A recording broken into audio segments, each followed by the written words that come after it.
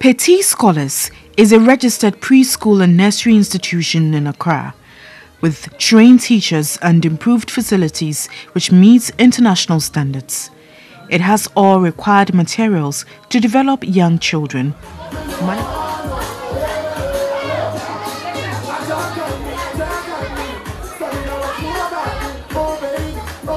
Management of the school held a Christmas fair to show love and open the new facility to the public. The fair attracted several parents of children who had an interesting time. A lunch party with other activities including face painting, raffle, games, bouncy castle and candy floss.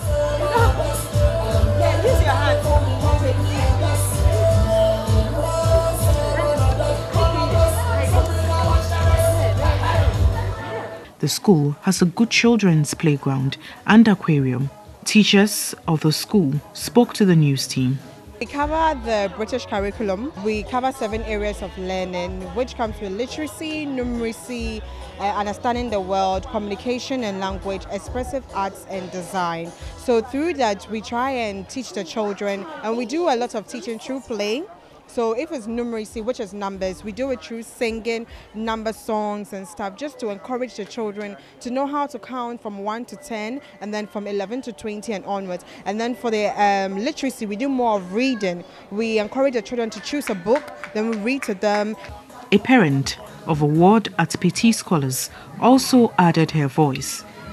Well, learning, they even do like yoga for kids, lots of painting, using all kinds of tools to learn.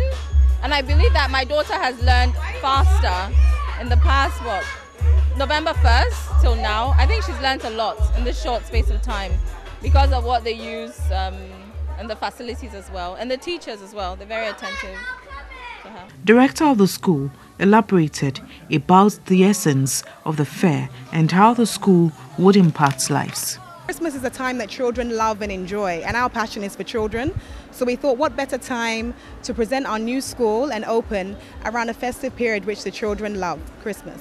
Our equipment, our activities, everything is child focused. We've tried to create an environment where a child would love to be and in turn love to learn. Guests were taken through the school's plan, mission and vision, whilst enrollment for new entrants were also opened for admission.